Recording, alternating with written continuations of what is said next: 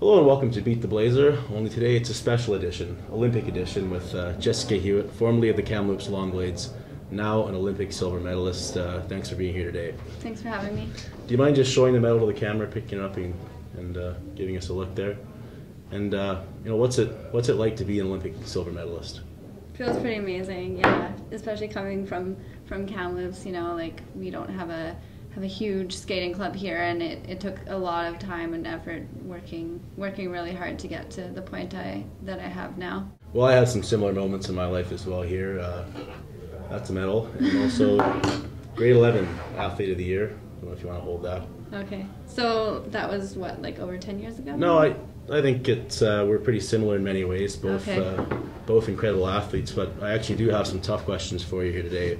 It was a 3,000 meter relay that you guys won, correct? Yeah. Now the Chinese placed second, but they were disqualified after the race.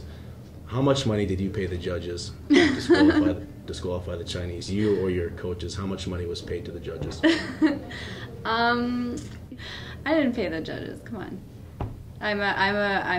We're all good sports. So they made the call. It was a fair call, and we came back with the silver. Well, I've heard a few rumors that say otherwise. There's also one more theory out there that's been floated around.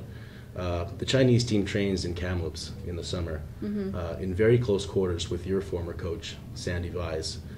Did Sandy pay one of the Chinese skaters to throw the race? Well, Sandy wasn't in Russia, so I think that would have been a bit difficult for her to pay one of the judges she was in Kamloops watching, so I don't think that happened. Well, there were multiple summers beforehand where I think it was Yangzhou. I heard they were very close, her and Sandy, so just throwing that one out there as well. Do you feel like you deserve bronze and not silver? Well, I mean, the Chinese, I believe, deserved to be disqualified in that race. They did a pretty dirty move in the last lap, something that Korea and China have both done in the past at the World Cup, so it's nice that the judges finally recognized that and did disqualify them. Well, we'll let the people decide in the end, really, what they believe. You do have a busy schedule. You've been all over the map, touring around Kamloops. And what's it like to be a hero now in Kamloops? It's pretty exciting. It's really fun. Today I went up to the RLC. It's a school that I used to go to. And so that was really fun to be able to share my medal and my experience with those kids there. And I'll be doing that with the Kamloops Long Blades tonight. Now, you did leave Kamloops 9 or 10 years ago.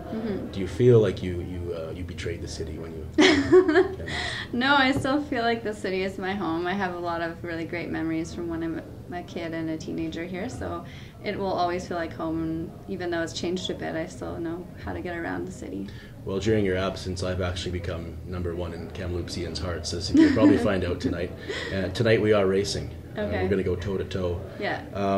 What do you think your chances are of beating me out there tonight? Have you seen me skate? A couple times. Not too impressed. Could have probably done a little better than you, but again, I mean, there's some features about me that must be scary. I mean, what scares you about me today? I think your eyes, they're a bit too big for your face. Wow. Well, luckily that won't play a part, because I do have some jackhammer legs on me, and those are really more important in skating, as I thought you would have known. What makes you so confident that you'll be able to come out on top tonight? I went to the Olympics and I got a medal. So again, the medal is in question, as we've discussed, but the time for talk is over. I will wish you good luck, and thank you for being here today. Thank you.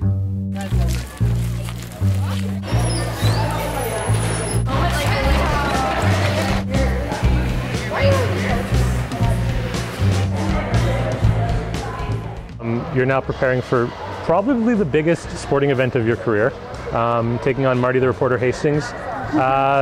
He's out there taking a practice lap right now. Have you had a chance to look at him? Not quite, but I didn't even get a chance to sharpen my skates, and I still feel pretty good about it. After meeting Marty today, do you have any predictions going in? I mean, the world is full of interesting people, and I don't know. I hope he puts his best foot forward, but you never know what can happen in short track. How are you feeling going into this race? I'm pretty confident, yeah.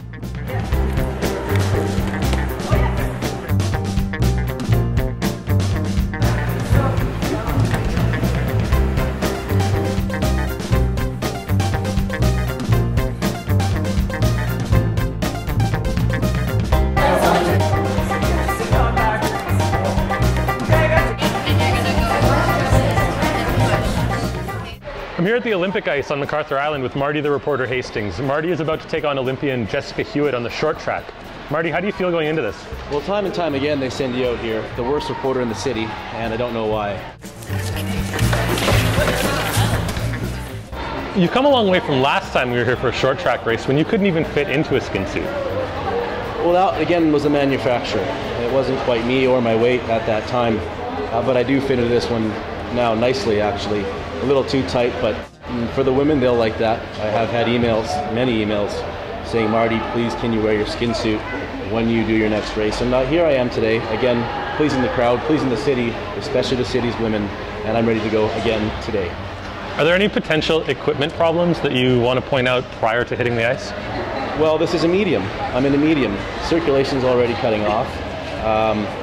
Well, these skates are Bush League too. I didn't have my own personal ones here, so I had to use these Bush League skates, and that could slow me down potentially, but I'm not going to need any help today. It doesn't matter. I could be going bare feet and still beat her today, so no worries there. I have to ask, do you see conditioning being a factor in today's race? Have you seen me today? Have you taken one good look at this body? And tell me about the fanny pack. Well, you're the last person I'd tell.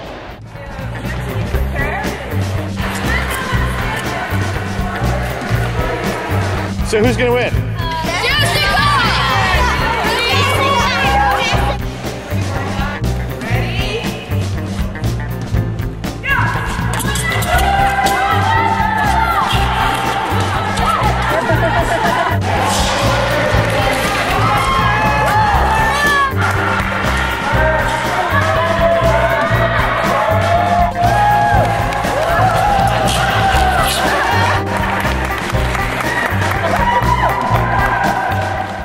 So Jessica, you scored a pretty decisive victory out there.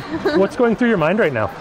Well, I wanted to make sure that I didn't have a false start because I know that Marty's been known to, blame his losses on that. So I think, that was my first thought, and then I just kind of went for it. I passed him on the other side there, and then I kind of twisted around just to look my competitor in the eyes. Marty, what are you blaming this loss on? Well, I did feel a slight nudge right off the get-go there. Camera's probably caught it. I also just had a Wendy's, and other than that, the skin suit's way too tight. It's extra small. She probably planned it. At the end of the day, I won the race just due to her nudging me off the start. All right, thanks a lot, guys. Thank you. All right.